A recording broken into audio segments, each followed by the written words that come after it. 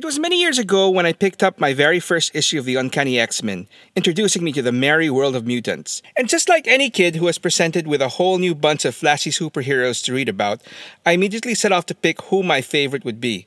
The basis of this choice would usually vary from person to person, but in most cases, for kids my age, it usually just boiled down to one simple factor: who looked the coolest.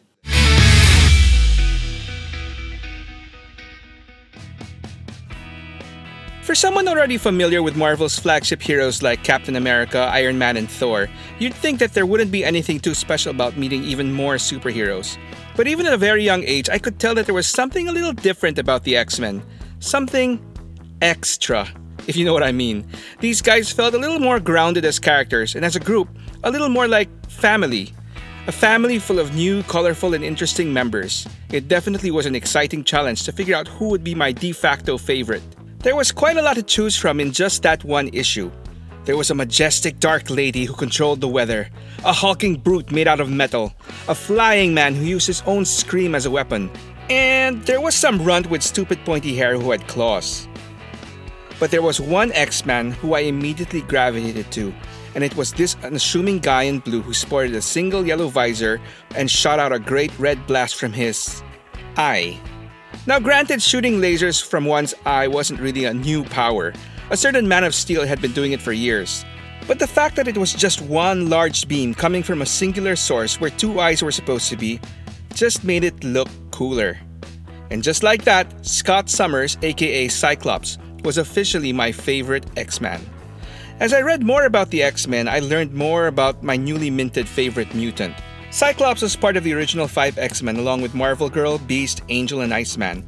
And among the 5, he was the prize student of X-Men founder Professor Xavier and the field leader of the team. Ironically, while I found all this cool, I would later learn that it was the fact that he was the leader that many found unappealing. As a result, even I begrudgingly admit that Cyclops usually doesn't make it into many people's top X-Men lists, which is usually dominated by some hairy troll with a cop-out healing factor ability. Okay, at this point I would like to apologize that I will be going into fanboy, nerd rage territory here, but really, I've got a lot to say in defense of my favorite X-Man. To talk about Cyclops, one cannot help but talk about another fellow X-Man whose fate, for better or worse, seems to be linked to Scott Summers, and that would be Logan, the Wolverine. There, I addressed the guy properly without insulting him. In the beginning, things were more black and white, and each member of the X-Men served a specific role.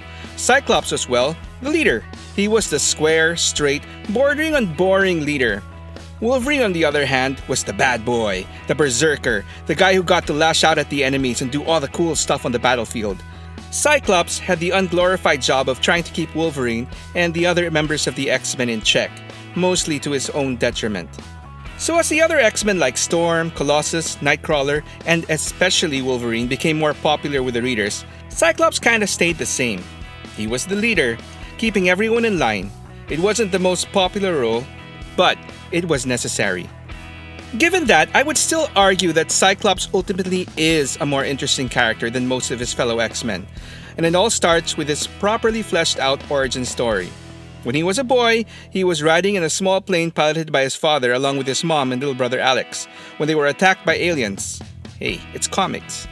In a desperate act to save their children, their mom straps on the only available parachute to the two boys and shoves them out of the plane as she and their father are captured. Both boys survive the fall, but Scott suffers a concussion. He wakes up in the hospital and practically blows out the entire roof. It's his first manifestation of his mutant ability. The tragic twist for him, though, is that due to the concussion, Scott has absolutely no control over his power. He opens his eyes, he shoots. Period. So all he's got is his visor, or ruby quartz glasses, to keep his power in check.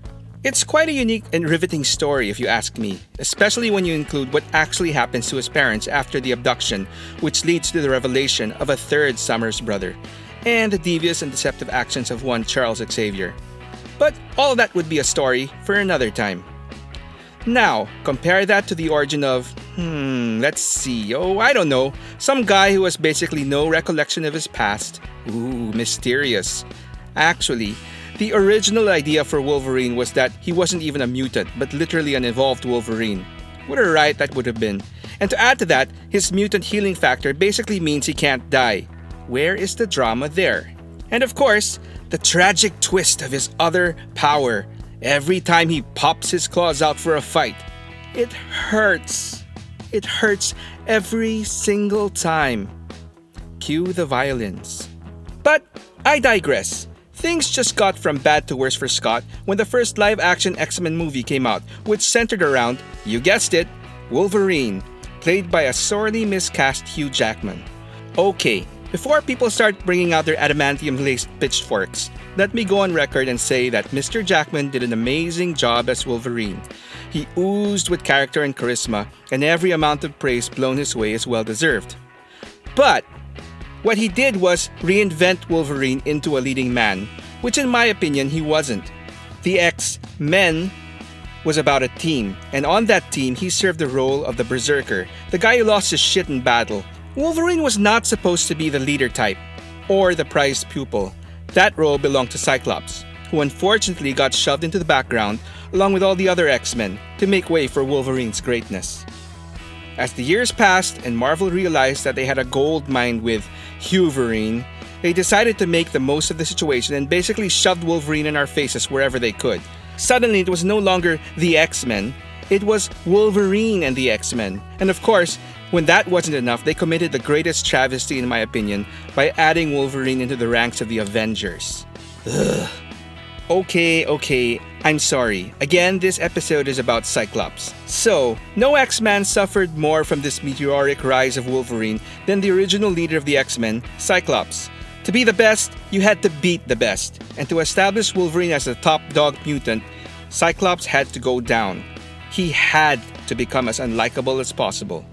First, writers started portraying Cyclops as a militant mutant leader.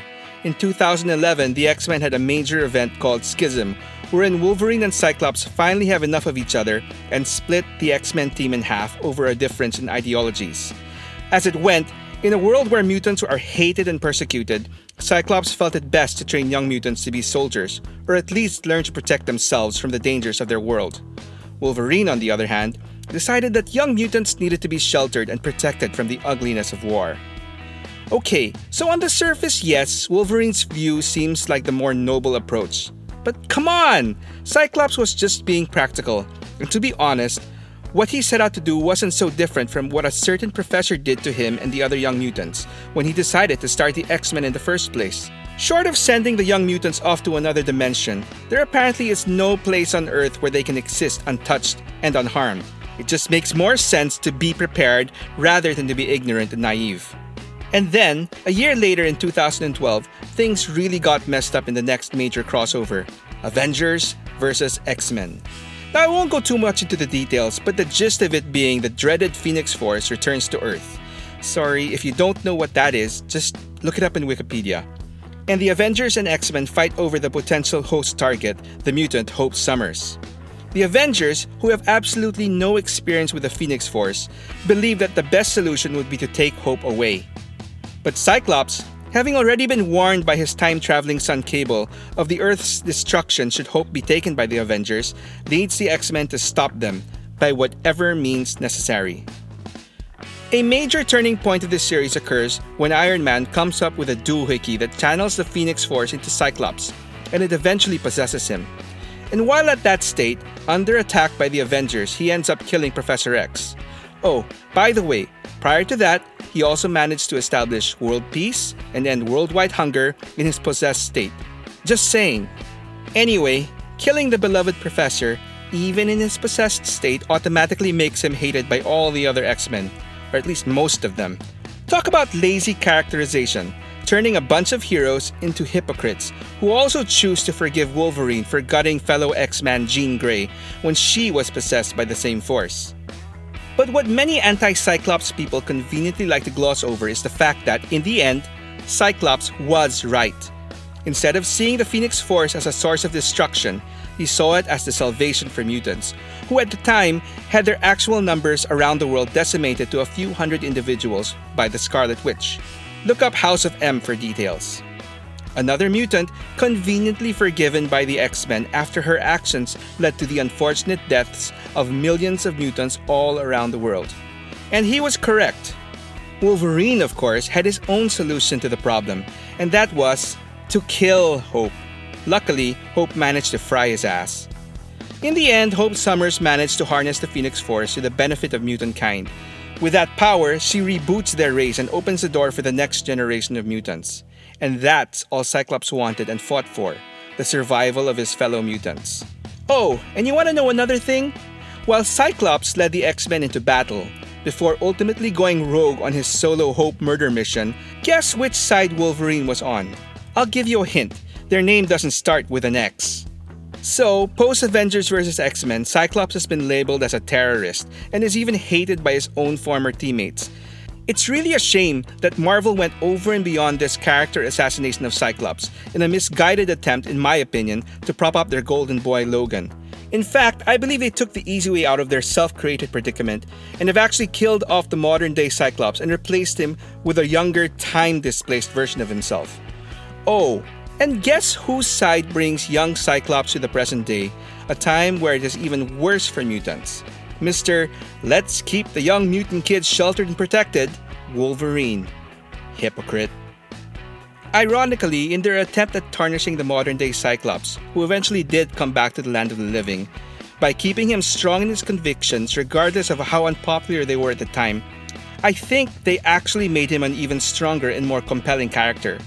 While on the flip side, they inadvertently reduced most of the other X-Men, led by Wolverine, into a bunch of inconsistent and one-dimensional "we hate Cyclops" rabble. Anyway, regardless of how anyone feels about Scott Summers, I don't think that any true X-Men fan can deny how important Cyclops, the character, is to the X-Men mutant history and mythos. Case in point, while other iconic X-Men like Beast, Storm, Rogue, and of course, Wolverine have branched out and joined up with the Avengers and other superhero teams, Cyclops has remained an X-Man, and only an X-Man, since day one. He may not be perfect, some may find him boring, but no one can deny that every action and choice that he made and continues to make was and is driven by one thing, and that's the survival of not only the X-Men, but the entire mutant race. Granted, it's been years since I've really been into reading X-Men, but who knows, maybe the powers that be may have once again ruined Cyclops. But I'll end with this.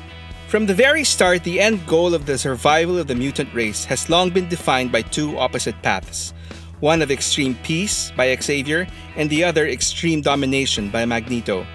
In the end, it took a true visionary like Scott Summers to see that the one and only path laid firmly in the middle, which is why Cyclops was the most successful in truly uniting the mutant race under his leadership. And that's where I'll rest my case for why Scott Summers deserves the title as the best X-Man ever. As the saying goes, Cyclops was right. I don't normally recommend other external links, but I came upon this blog post which goes into further detail and, in my opinion, perfectly defends Cyclops from all the usual reasons he is hated by many. I'll place it in the description below. It's a little dated, but it's definitely worth a read. So are there any Cyclops haters out there? Who is your favorite member of the X-Men or mutant in general?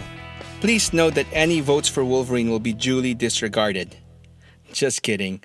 Let me know your comments below and tell me your story. Thanks for watching Stories from the Toy Shelf Redux. If you enjoyed this story, please click on the like button and subscribe to the channel to help me tell more. Until the next one.